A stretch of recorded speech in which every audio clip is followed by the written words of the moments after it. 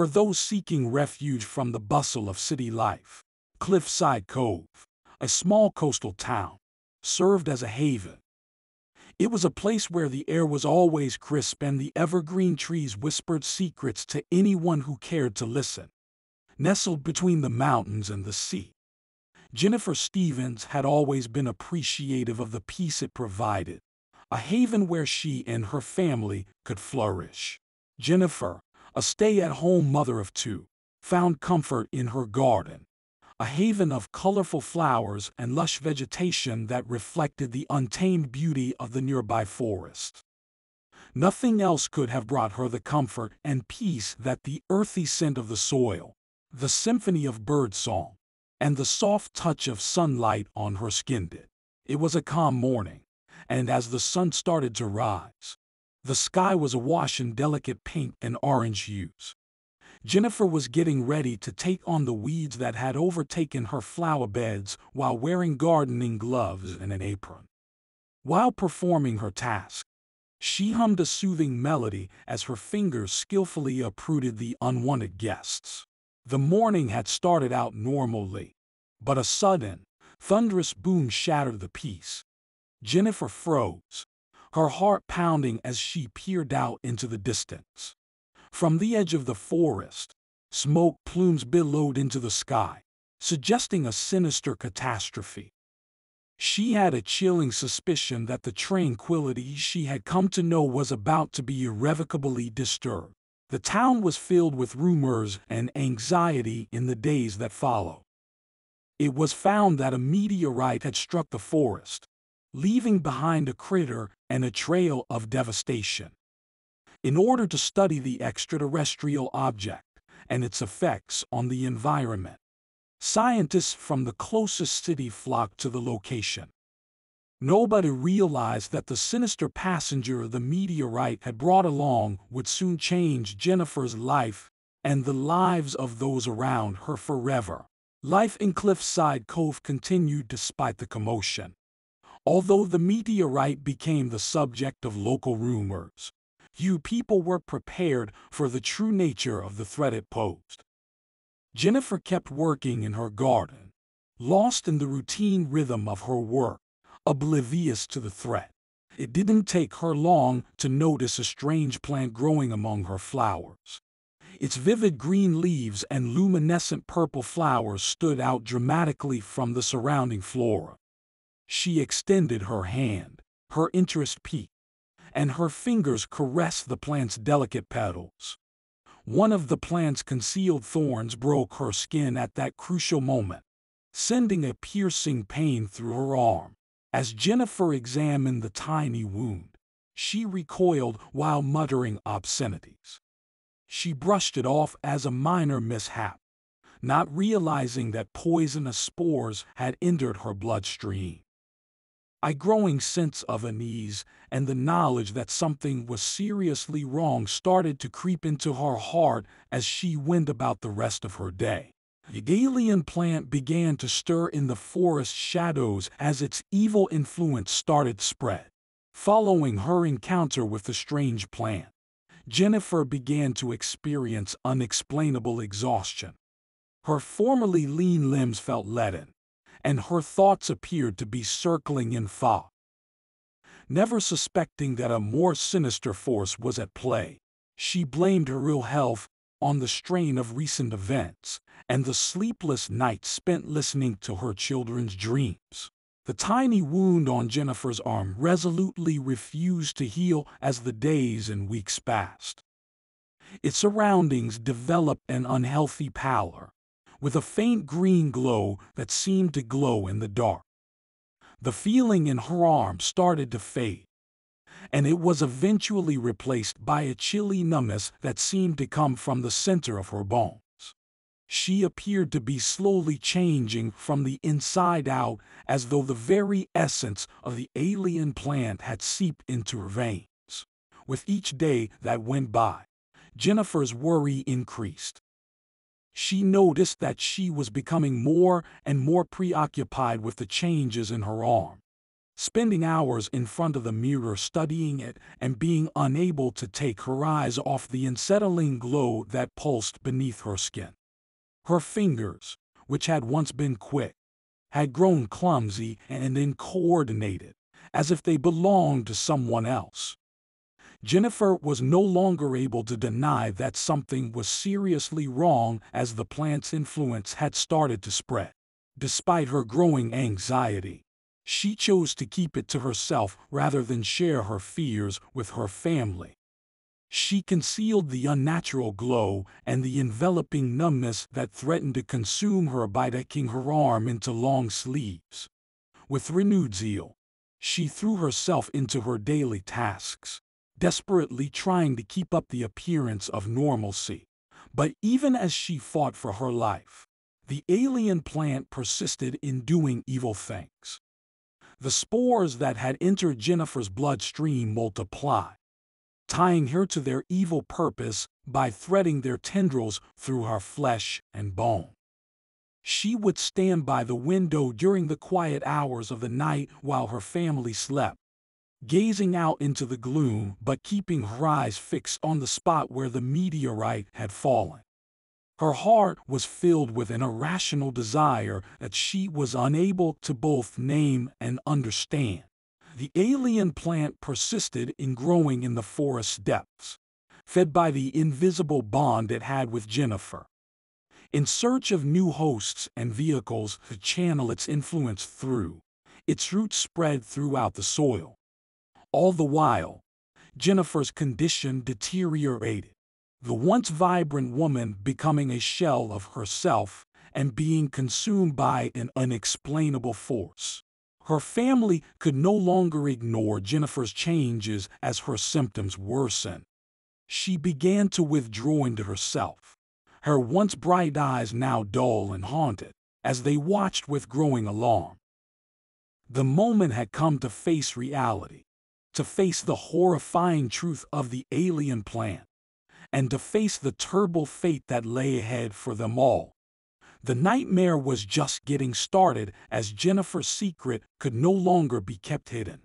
Her family was becoming increasingly concerned about Jennifer's unpredictable behavior.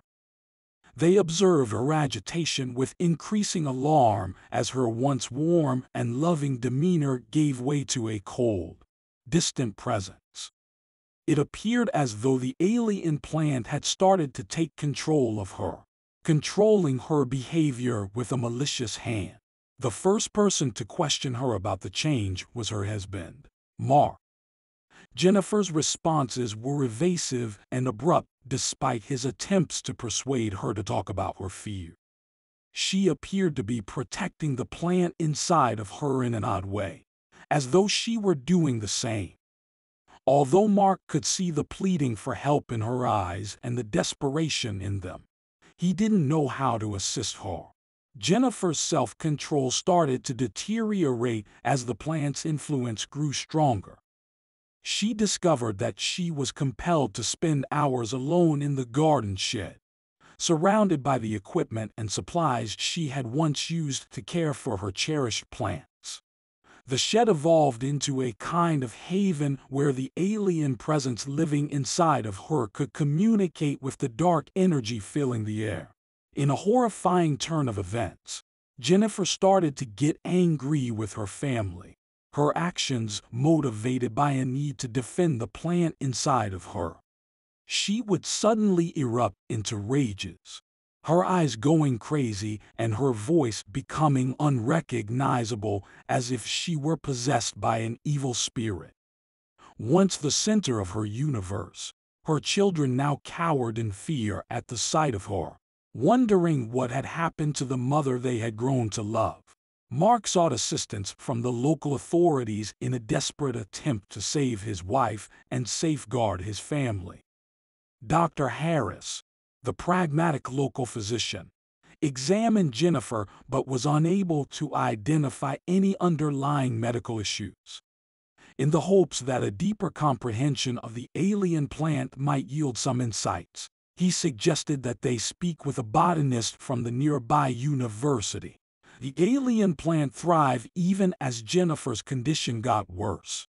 Through the forest, its tendrils spread in search of new hosts and vehicles for its evil intent. The plant's hold on Jennifer grew tighter in the dead of night, and she found herself standing over her kids' beds with trembling fingers. The alien plant that had taken root inside Jennifer was unlike anything the town of Cliffside Cove had ever seen. With its eerie glow and sly hold over its host, it appeared to defy all known laws of nature. The local experts were left perplexed and unsure of how to deal with this supernatural threat. Dr. Harris, however, did not give up easily. He had spent the previous few days going through old research papers in search of any information that might help him understand where the alien plant came from. Although he was a scientist, he was aware that sometimes the truth lay outside the purview of logical reasoning. Dr. Harris made a significant discovery on a chilly, foggy morning. In a long-forgotten journal, he came across an old entry describing a run-in with a similar alien plant in a remote area of the Amazon rainforest. A group of indigenous people, who had long known of the plant's existence and its malicious intent, had brought it to the attention of the scientific community. The plant was referred to in the article as a sinister sprout with tendrils that could contaminate the human body with an extraterrestrial presence. The infected host would subsequently turn into the plant's puppet and serve its every whim. The native population had created their own strategies for dealing with the plant, employing a rare flower with potent antitoxins to lessen its influence. Jennifer's family was informed of Dr. Harris' findings, and they found it difficult to believe what they were hearing. Even though the existence of such a supernatural threat seemed improbable, the proof was right in front of them. They sought assistance from the local university's botanist in the hopes that his knowledge and experience would hold the key to destroying the alien plant.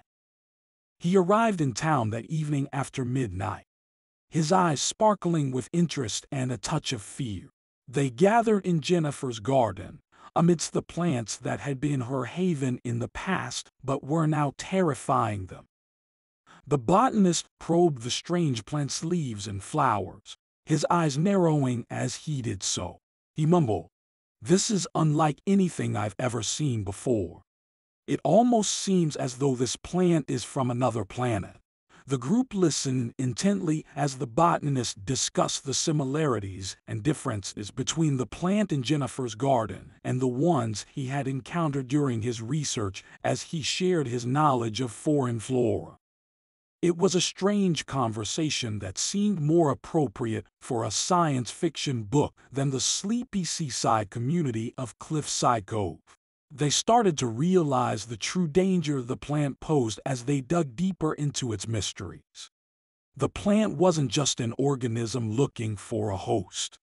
It was a malevolent force with a single-minded mission: to expand its influence and subvert its host's will for its own sinister ends. They could see that the evil sprout was not alone as they peered into the forest's gloom. There were additional forces at play, other extraterrestrial beings attempting to settle on Earth. They could not afford to lose this battle. The family of Jennifer was aware that time was of the essence. They were no closer to figuring out how to free their mother and wife from the alien plant's influence. They were unaware of the location of a rumored rare flower that contained antitoxins that could counteract the effects of the plant. In an effort to find the elusive flower, they returned to the shed and started looking through Jennifer's old gardening books out of desperation. As they combed through her collection, they came across a page that had been dog-eared and had the following note written in the margin: "It only flourishes in the deepest parts of the forest, where the trees are old and the ground is covered in decay. You will find what you are looking for if you look for the oldest tree. They only had this cryptic message to go on, but it was all they had. They were aware that time was limited and that they could not afford to lose even a single second. The darkness closed in on them like a living thing as they gathered their supplies and ventured into the forest. The only sounds in the forest were the occasional snap of a twig and the rustling of leaves under their feet. The necessity of their mission propelled them to move quickly.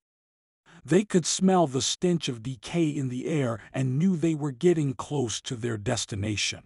The old tree with its twisted and gnarled trunk was visible in the distance. They could see the strange flower growing at its base as they got closer, its petals pulsing with a strange energy. However, their victory was fleeting. The forest around them came to life as they reached out to grab the flower from the ground. The branches of the trees extended like fingers to ensnare the intruders as they appeared to shift and writhe. The ground beneath their feet trembled due to an unknown force as the air grew increasingly foul and acrid in smell. The extraterrestrial plan had not gone unnoticed and was not about to let go of its host. In order to defend its interests, it had called upon its otherworldly relatives, and Jennifer's family was caught in the crossfire. Their bodies were a blur of movement as they fought the grasping branches and writhing tendrils with everything they had. The kind of scene that belongs in horror films and spooky legends. It was like something out of a nightmare. The rare flower ultimately proved to be their savior. Its antitoxins were sufficient to loosen the alien plant's grip, giving Jennifer's family the opportunity to remove it from her body.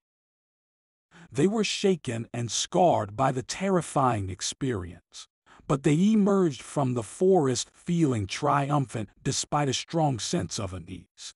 They knew the war was far from over even though they had won the battle. There were other nefarious sprouts lurking about, ready to seize the unwary and tame them to their will. However, they had discovered a weapon to use against them, a means of retaliating against the unfathomable horrors that lay just beyond the limits of their perception. That was sufficient at the time. The family of Jennifer came out of the woods triumphant but uneasy. Although they had overcome unspeakable horrors and prevailed, the scars of their struggle would follow them throughout the rest of their lives. Jennifer's body had been stripped of the alien plant, but the harm had already been done. Her body had been ravaged by the plant's pernicious influence, leaving her weak and frail. Her family was aware that she would have a long road to recovery and that they would need to support her at every stage. When they went back home, it didn't feel as safe as it had before.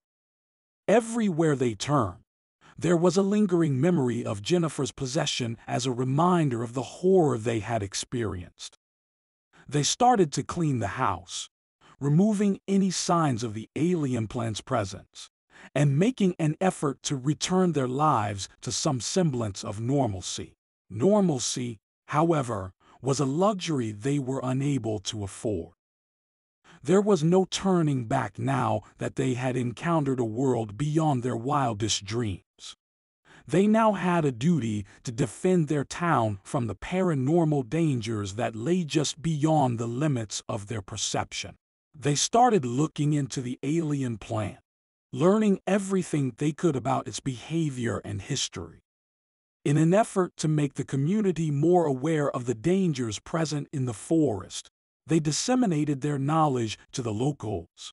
It was a difficult fight. The locals were dubious of their assertions and dismissed their tales as mere superstition and fantasy. However, Jennifer's family was aware of the reality and would not accept that their experience was merely a product of their imagination. As the weeks went by, they started to notice odd things happening in the neighborhood. Previously harmless plants started to act strangely, with their leaves twisting and contorting in an abnormal manner. Unidentified animals vanished and their bodies were never discovered. The alien plant had a lasting impact on Cliffside Cove, and it was still very much present. However, Jennifer's family was prepared to fight. They knew they were the only ones who could defend their town from the supernatural dangers that lay ahead because they had defeated their own demons and come out on top. Although they would never forget the horrors they had experienced, they were prepared to do so once more. Now that they were soldiers, they were engaged in a conflict that few people were aware of. They would fight to defend their town from the evil sprouts that awaited just beyond the known world's edge for as long as it took. The terror in Cliffside Cove only increased as the days turned into weeks, and the weeks into months. The only defense against the evil forces that sought to destroy the town was Jennifer's family, who had taken on the role of facto guardians thanks to their understanding of the alien plant and its otherworldly relatives. They used everything from machetes to flamethrowers to patrol the forest at night. They kept a close eye on the nearby plants and animals, looking for any indication that the alien plant had an impact. But despite their best efforts, they were powerless to stop the horror from spreading throughout their town. The evil sprouts had invaded every nook and cranny of the forest and beyond. Although they were no longer fighting in isolation, they were significantly outnumbered. Residents barricaded themselves in their homes and armed themselves against the unidentified threat as the town was in a panic. Yet it was useless. The evil sprouts were well established, and they were getting more powerful every day. The horror eventually increased one night to a new level. The trees started to warp and bend in an unnatural way as the ground shook beneath their feet. The sky turned a sickly shade of green, and the air began to fill with a foul, acrid smell. There was a raid on the town. The evil sprouts had gathered their forces, and they were moving in on their target. The members of Jennifer's family immediately reacted, arms at the ready. They fought the alien plants and their otherworldly minions with all the ferocity of the damned, their bodies a blur of motion. But the battle was hopeless. The evil sprouts were too strong, too cunning, and too intent on destroying everything in their path. Then, just as everything seemed to be lost, a miraculous event took place. Jennifer's life-saving rare flower bloomed, its petals vibrating with a potent energy. It served as a symbol of defiance against the darkness that threatened to engulf them, an array of hope. With their bodies bathed in the flower's otherworldly light, Jennifer's family gathered around it. They engaged in battle with renewed vigor, the power of the flower infused into their weapons. And they started to turn the tide gradually. The fight was brutal and bloody, and it would become part of Cliffside Cove's history. However, the evil sprouts were ultimately vanquished. The town was cleansed of their influence, and the shadows retreated back into the forest. Family of Jennifer fell to the ground triumphant but worn out and battered.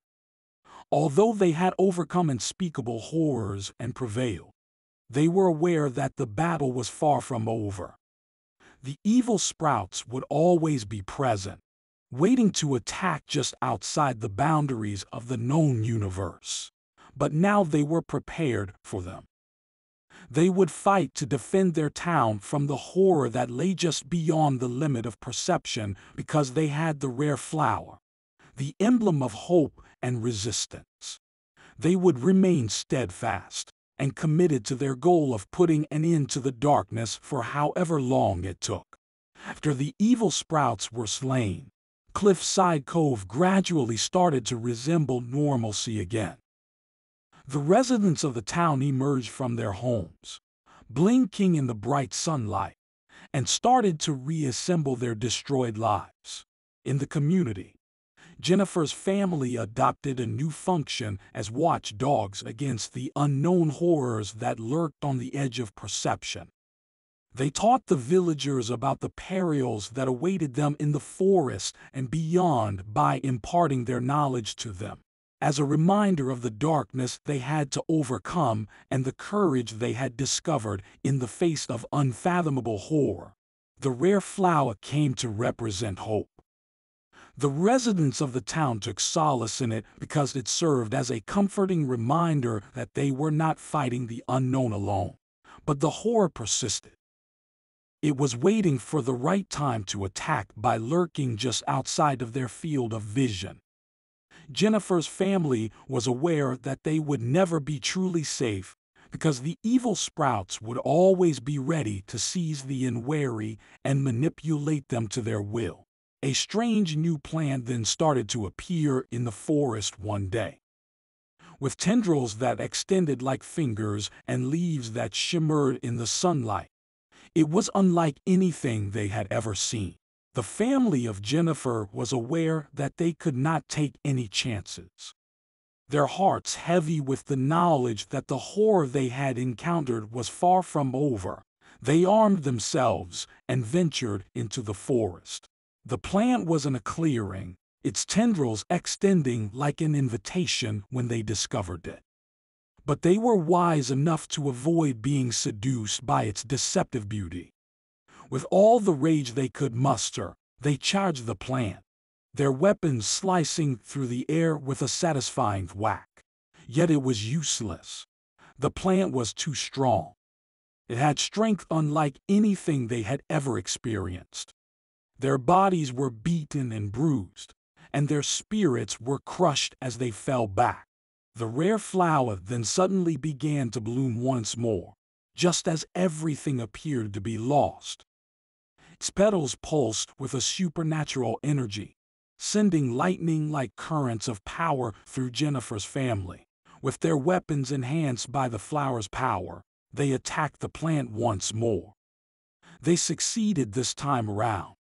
The plant wilted and died, its otherworldly power fading away like a wind whisper.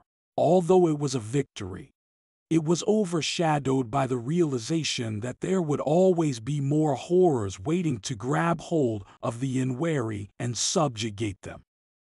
Though they were prepared for it, Jennifer's family was aware that their struggle was far from over. They would fight to defend their town from the horror that awaited just beyond the edge of perception because they had the rare flower, the emblem of hope and resistance. They would remain steadfast and committed to their goal of putting an end to the darkness for however long it took.